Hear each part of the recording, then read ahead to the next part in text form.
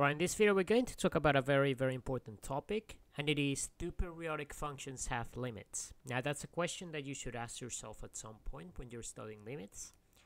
And we're going to look at three very particular examples, which are the most common examples of periodic functions. So essentially a periodic function is defined as you have a value of a function x plus some period p, so that's a fixed constant value. It will be the same as essentially the value of f at x. So that means that you can choose any interval of period that will give you the same value of function at the previous period. So one example of that is sine of x. So for example, if you choose the value x equals 0, then that's going to give you the same value of the function as if you chose it at x equals to 2 pi, or even equals to pi, and then 3 pi, 4 pi, and the same applies in the other direction. So this is what we call a periodic function because it is essentially repeating by 2 pi intervals. Same thing happens with cosine of x. We're going to have that repetition happening every 2 pi intervals along the x-axis. And essentially these functions, these particular ones, have an amplitude of 1, which means that the maximum and minimum values are going to be 1 and minus 1. So the question is, what do you think would be the value of this function as x goes to infinity? So this could be either in the to minus infinity or to positive infinity. What would be the value of x? Well, it turns out that if we extend this function and we keep drawing it all the way until infinity, this function is never going to change. It is just going to continue going and going and going, and the same is going to happen with the cosine.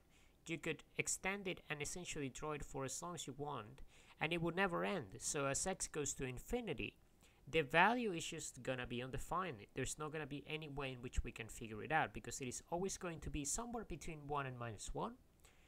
So in that sense, what we could say instead is it is going to be a finite value. We know it is going to be a finite value where k is going to be bounded between minus 1 and positive 1. So that's as much as we can say. The limit of sine of x as x goes to infinity is going to be a constant k that is going to be bounded between these two. But it is undefined because we cannot just, we could choose any value in between those two. We could choose an infinite number of values. We could choose 0.01 minus 0.0001 and whatever we want. So there's really no an exact answer to that. And the same thing is going to happen to cosine. Cosine is essentially just a sine function shifted by pi on 2. So once again, we can make this equal to some constant that is bounded, because we know that this function is going to be oscillated back and forth between 1 and minus 1. And once again, k is going to be between minus 1 and 1. Alright, so now we turn our attention to a more interesting function, which is tan of x. Now, tan of x is quite interesting because we're going to have this situation over here. Now, is tan of x going to be bounded? So what happens to tan of x as we go x goes to infinity? Well, these curves are going to continue repeating. Notice all the discontinuities you have here. So you're going to have more curves coming up like that.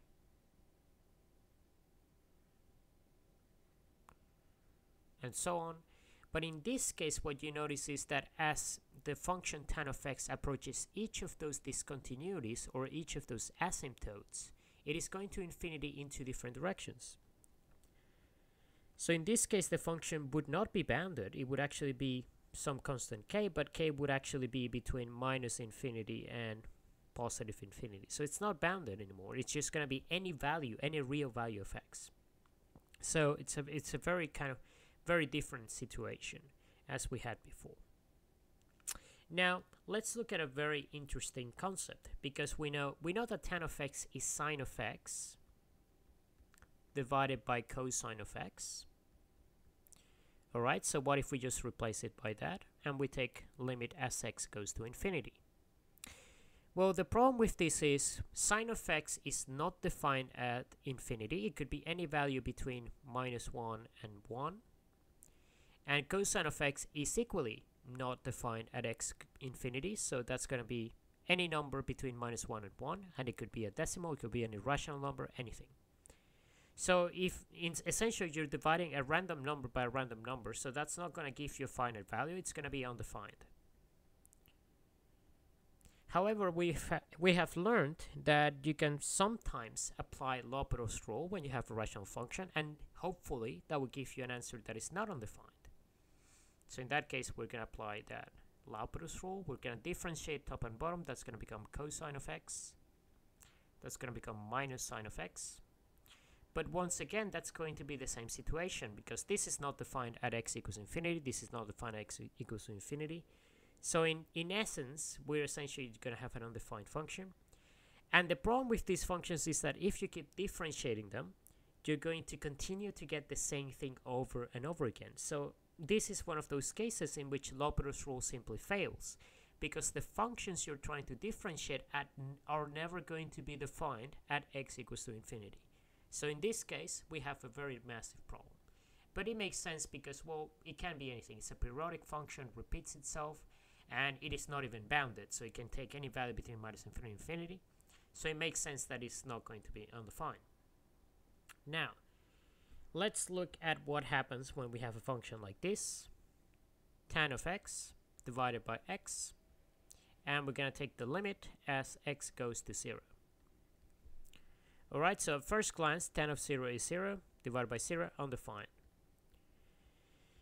Now, can we actually... Okay, so let's think about this for a second. Can we differentiate this? Can we apply L'Hopital's rule to find the limit of this function? Well, let's try that out. We're going to have limit as x goes to 0. Now the derivative of tan of x is sec square x. The derivative of this is 1.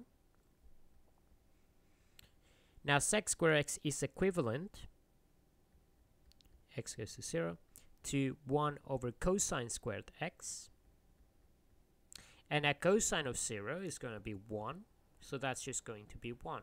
And indeed, we have found the limit for that. So in most cases, L'Hopital's rule works unless the function you're trying to evaluate the limit of is undefined at the point where you're trying to take it from. So that's the only exception to L'Hopital's rule. And it is important to know about these things, because sometimes you will get a lot of functions that are periodic, so they repeat themselves. So it's really impossible to define a limit at any point x equals to infinity.